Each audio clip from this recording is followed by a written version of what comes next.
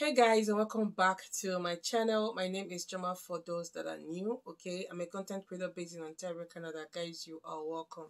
So I actually told you guys to ask me questions some months ago, and you guys came up with so many questions, and part of the questions were why I left United States for Canada. So yeah, this is a video right here because I told you guys I was going to make a sit-down video to explain why I left.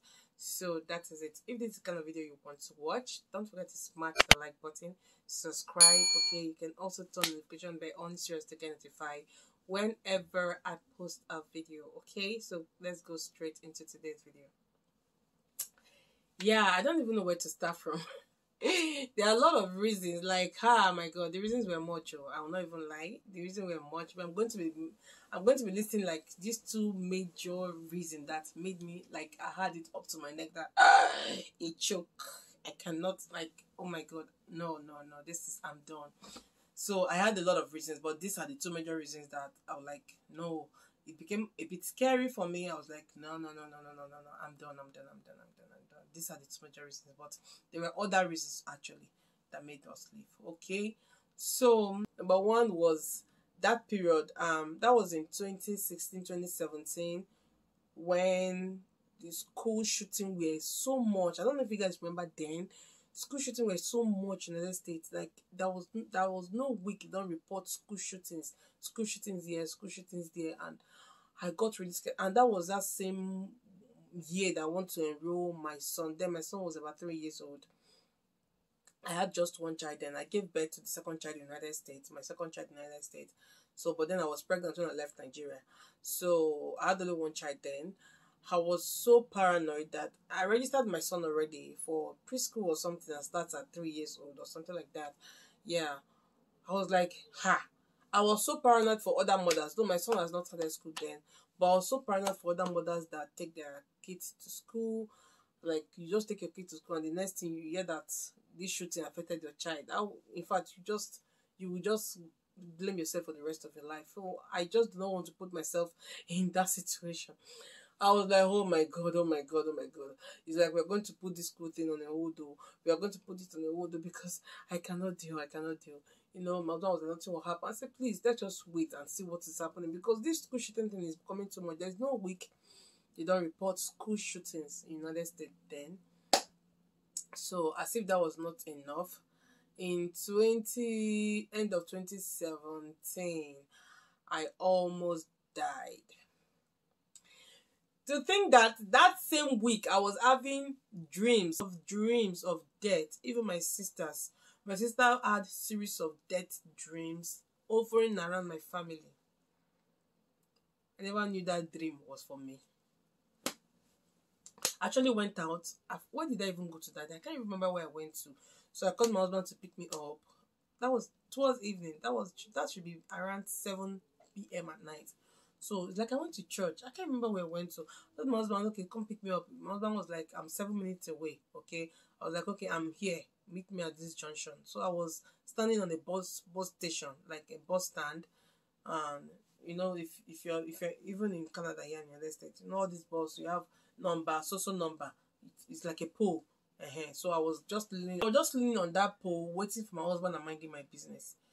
When one car like that, it looks like this Elos kind of car, but I don't know the name, came, almost got into that spot where I stood and diverted to my direction and tried to hit me with a full force speed. Unfortunately for him, unfortunately for me, he hit the pole that was leaning on, and the pole fell, and I also fell alongside. A normal person would have come down from the vehicle and tried to help me and know if I'm okay and all that. No. What I was hearing in that car was using the F word. Fuck you. Fuck. I don't want to use the word on YouTube. You know, that was the word I was hearing. It was so loud. Fucking fuck. I don't even know what he was saying. All I could remember was fuck. And the accent was like a black American kind of accent, you know. So, and laying on the floor, and I was actually pregnant. I was actually pregnant with my third child. Yeah, my third pregnancy. Yeah, that was actually my third pregnancy. Yeah. So I was actually pregnant then, and then I fell down and trying to put my brain together to understand what just happened now. Trying to open my eyes, the vision was a bit blurry. And with that blurry vision, I saw this same car now try to reverse to run me over on reverse. If that guy had ran me over, I would have been dead because it was with a full force speed. What I had was zoom, zoom, zoom. I had to stood up, and now flew. I don't even know where I flew to. One flower, this like a few. I can't remember. I cannot remember. When I flew to that other side, the man now zoomed off. And even when he was zooming off, he was still fucking fuck and zoomed off. Very sure if that guy had a gun, he would have shot me. I don't know. Maybe he was angry, he was depressed, I cannot say what I just cannot explain. I had bruises all over my knees, my hand, my elbows, my face. My body was shaking. People gathered.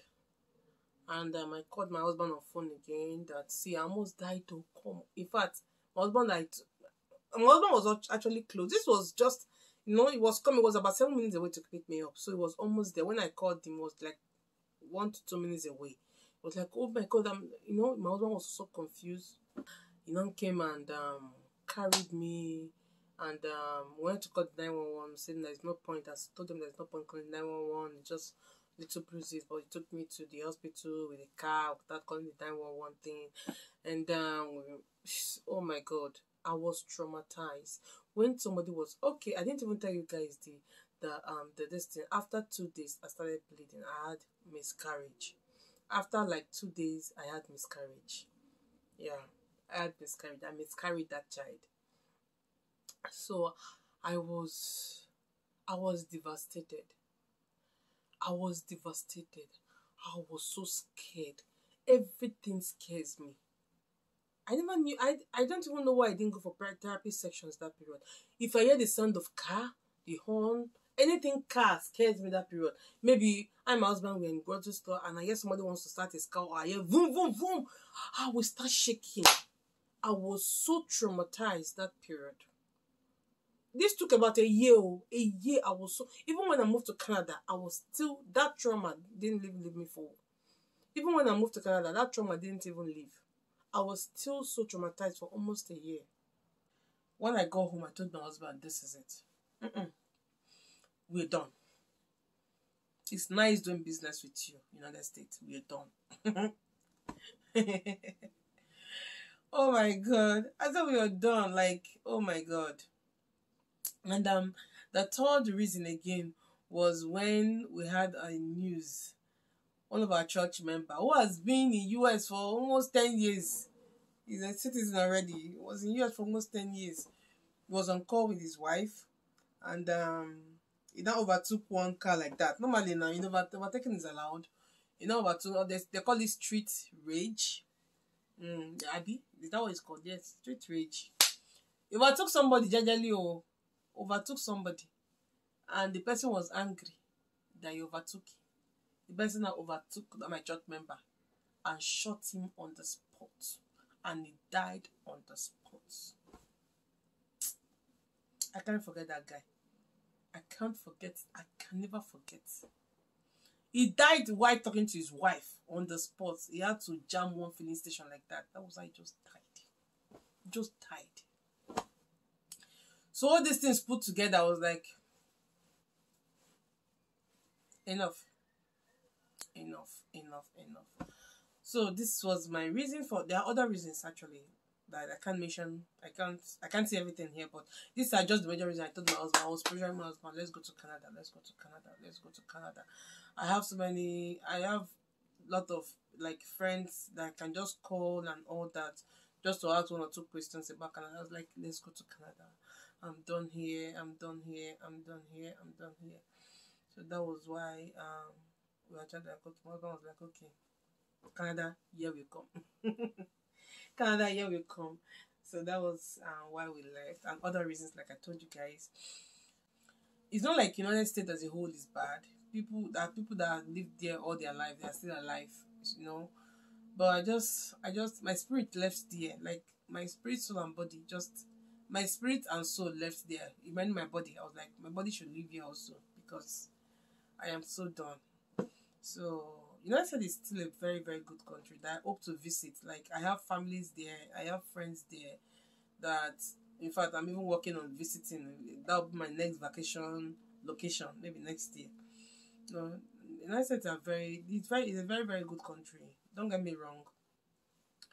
But because it worked for me, it didn't work for me. Like it didn't work for me, and I had to just like, okay, let me leave.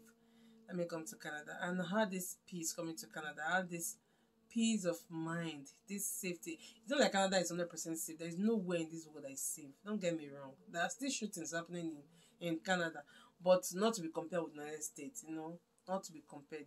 Their difference is huge. So it's not like Canada is even safe 100%. So it's not like it's safe. Nowhere is safe in this world. Nowhere is safe. You know. But then comparing it to United States, I don't know if it's because of the state. We lived in Eastern Texas. I don't know, because I know Eastern Texas are full of thugs. Like ruggedity is too much there. So I don't know other states. Like my friend who the husband is from Tennessee. He said Tennessee is very calm. You hardly hear gun, whatever. I don't know. I don't know. That is my story, guys. That is my story. So if you enjoyed this story, guys, please give it a thumbs up. Oh, don't forget. Okay, give it a thumbs up and like, share, and subscribe. Okay, I'm gonna see you guys in my next video. I'm so hungry. I don't even know what to eat. All right, guys, I'm gonna catch up with you guys in my next video. Okay, bye.